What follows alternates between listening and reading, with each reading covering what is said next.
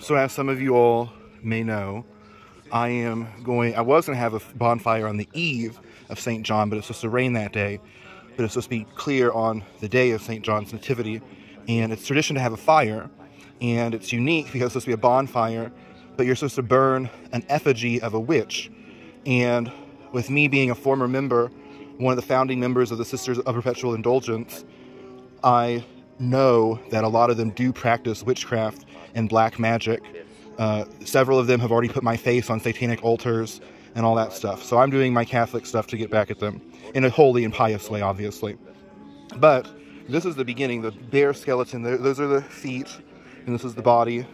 And then over here, way over there, and that right there, back there, I'm going to get a cross to make arms. And then today, after Bible study, I'm going to go to Goodwill and get a dress, preferably a black dress, to put on this witch. And more importantly, I'm making a little bit of a broomstick with a bundle of twigs, if you know what I mean. And let me get this clear. One of these represent the Los Angeles Sisters of Perpetual Indulgence. The other one represents the Derby City Sisters.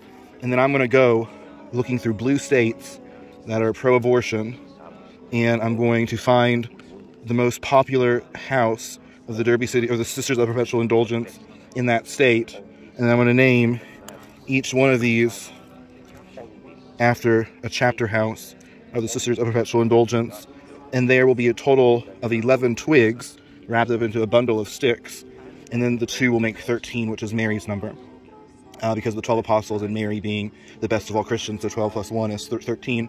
And then after I tie that up, I hope to bring it to church and leave it in my car, obviously. And I'm going to have it blessed. Hopefully, if not, it's all good. But I'll have it blessed, possibly. And then basically burn it. Like, it's going to be right here. So if you can picture it, there'll be a fabric dress covering this bundle of twigs that will ignite very quickly. And then I might bind more wood together, possibly not. I might make it shorter, I don't know. It's taller than me. But it will basically... I'll sit it in like this and put some logs to prop it up. And how do I do this? This is the best image I can get. It's leaning forward, but picture a cross on there with arms like a scarecrow and a black dress. And honestly, I might change it from just black clothing, because if I get a shirt, a long sleeve shirt, I can also put a bundle of twigs in the shirt and in the chest, and then also, I don't know what I'm going to do with the legs, because you can't put pants on that, but something to burn. And this is what I'm burning for St. John's fire.